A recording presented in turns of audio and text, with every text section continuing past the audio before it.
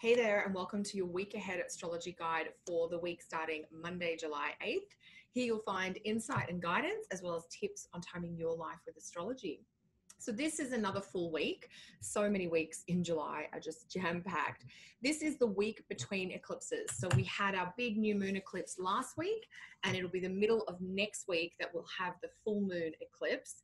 But this week we do see the sun making some significant aspects, and that Cancer Capricorn axis will continue to be highlighted. And there'll be this feeling, I think, of being pulled in different directions at the same time. So there is still a quality of kind of pressure or that feeling of like not having enough time. The sun will move over the north node. That's going to happen on Tuesday, July 9th. It'll be Wednesday, July 10th if you're in Australia. That highlights the middle point of the eclipse season. And so we're halfway through eclipse season for the middle part of 2019. But to kick us off, there's a couple of very powerful and totally different aspects, both happening at the same time on Monday, July 7th. One aspect I really like, and one I think we have to be a little bit careful around. So the one aspect that we need a little bit of caution around will be Mercury retrograde in Leo, conjunct Mars also in Leo. That's happening around 4 degrees of Leo, and you'll feel that most strongly on Monday, July 8th, and that'll be Tuesday, July 9th if you're in Australia. So Mercury conjunct Mars, this can be a combination that highlights sharp insights, direct, clear communication, but Mercury is retrograde. And so there is a feeling of frustration here that you want to say things, or you want to take action, or you want to make things happen, but you're kind of stuck, or you're stalled and things are delayed more than you might like. So there's a little bit of caution here. Mercury Mars can be a little bit about foot and mouth disease, where you say things prematurely or you blurt things out without realizing.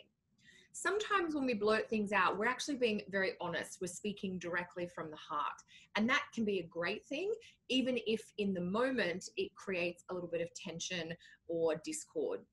So a little bit of caution there. Mercury conjunct Mars is quite determined. So there's a bit of a stubborn quality here.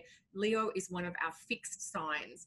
And so you might find you get really focused on a particular idea or a particular way things are meant to go. And then you run into some opposition or some road bumps, if you like. So a little bit of friction, a little bit of tension, a little bit of that kind of things bursting out or outburst type energy. So a little caution on Monday. I think some of us are going to feel like, oh, I just need to decide and do.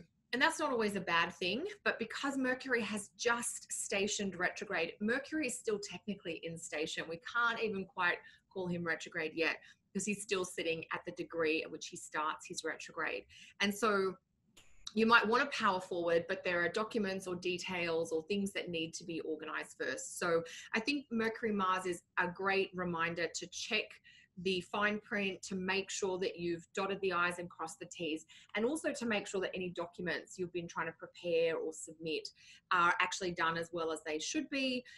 So double check, double check, double check. It's a little bit more of like an aggravated Mercury retrograde quality, if you like.